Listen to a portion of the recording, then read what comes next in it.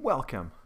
This is 49I2 and the title is Charge Carrier Drift Velocity.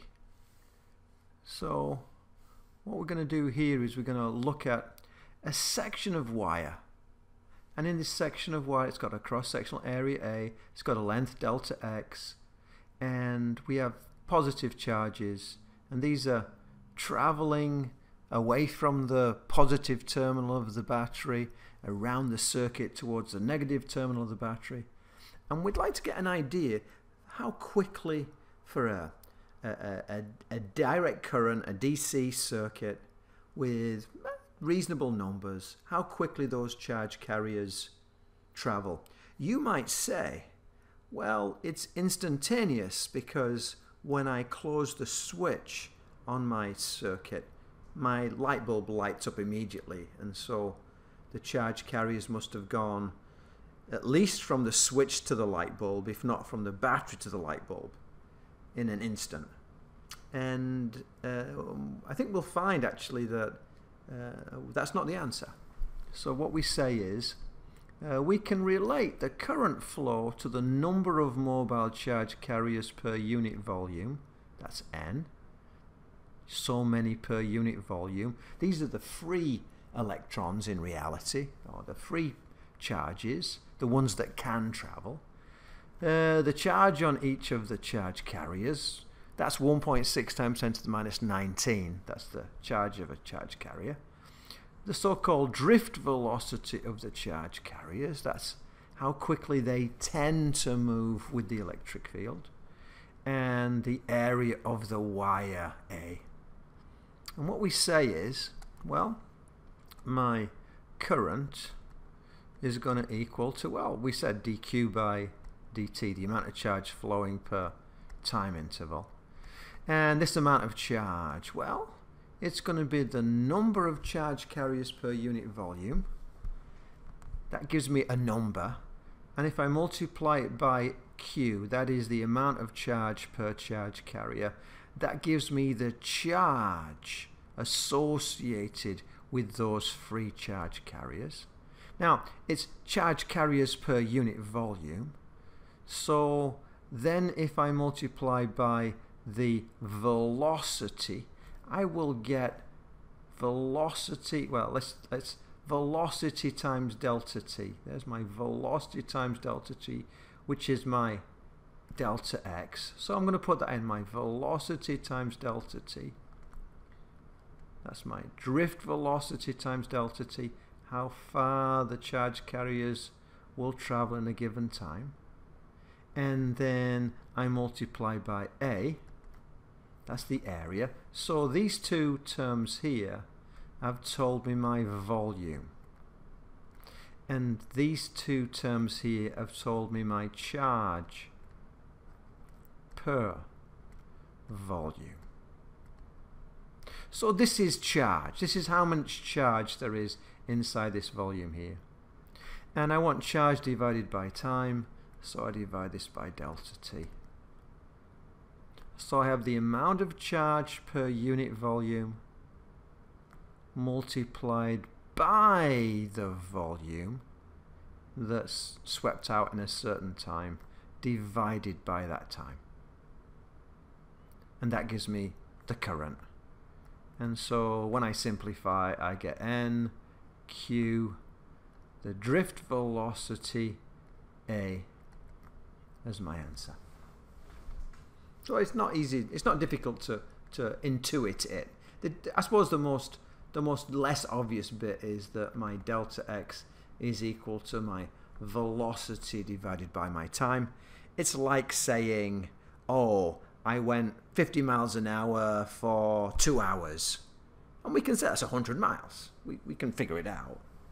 It's not usually written in terms of, parameters. So there's my equation. Now, I'm interested in this drift velocity. So let's look at a problem where we're given just reasonable numbers.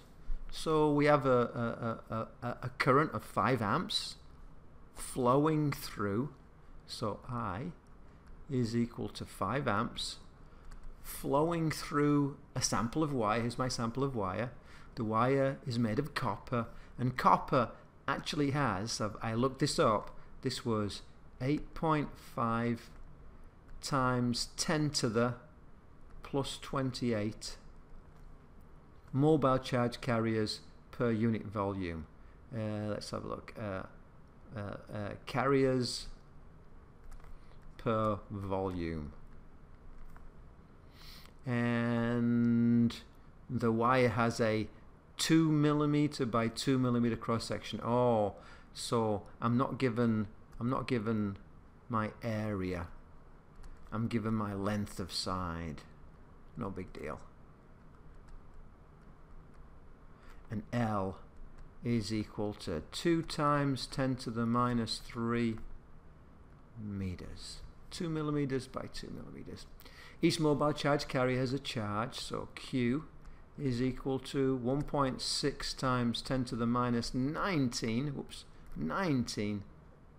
coulombs. So then what is the charge carrier drift velocity? So what I do is I say, well, I know that I is equal to the number of charge carriers per unit volume times the charge gives me the amount of charge per unit volume times, let's have a see, what was it?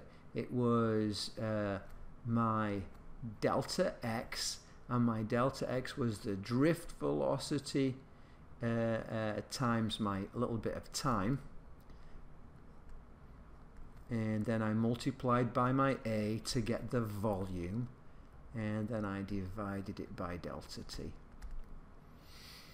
So I is equal to nq drift velocity delta times a. So that means that drift velocity is equal to I over nqa, which equals 5 divided by n. 8.5 times 10 to the 28 Q 1.6 times 10 to the minus 19, and then A is 2 times 10 to the minus 3 squared. So my drift velocity is equal to, I get my calculator.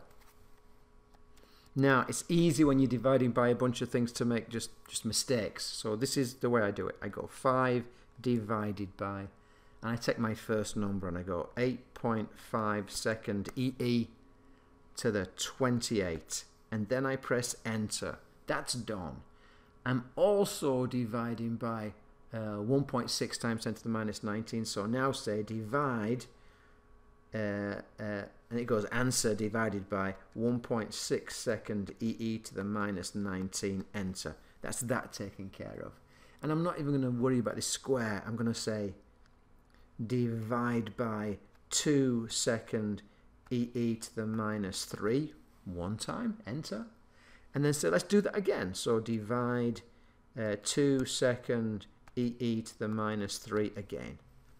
And I am getting I'm getting 9.0, really, sorry, I'm going to say that again, 9.2. 9.2 times 10 to the, and it's minus 1, 2, 3, 4, 5. 10 to the minus 5 meters per second, which if you think about it is 92 micrometers per second.